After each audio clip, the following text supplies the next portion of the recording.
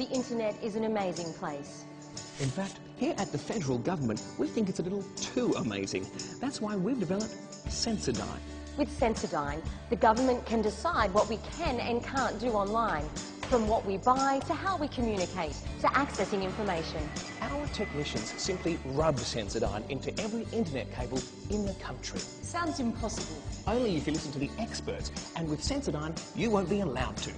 After all, we don't want what happened in Iran to happen here. Election rigging? No, people finding out about election rigging. Good, clean internet censorship with Censorship. Tell Kevin Rudd, no internet censorship.